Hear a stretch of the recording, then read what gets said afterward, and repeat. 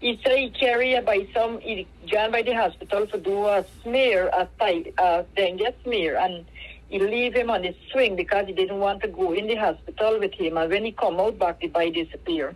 Well, the police said tomorrow they're bringing down the body today to do postmortem in the morning. So there's it. I know after that what's going to happen.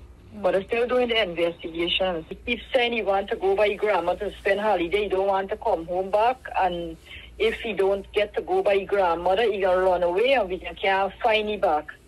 And in night he did run away from my sister and they had to go and bring him home back. And, you know, so I give in. I say, go and spend a little time by my mother and come back. But I wasn't expecting to get a news like this. Yeah. And this children never be away from me. First time, everybody who know me, children never be away from me. Well, he always with a school driver, school some fun or something. The family taking the news nice. Everybody studying for him, children grieving. How are you feeling? I am not feeling nice at the moment.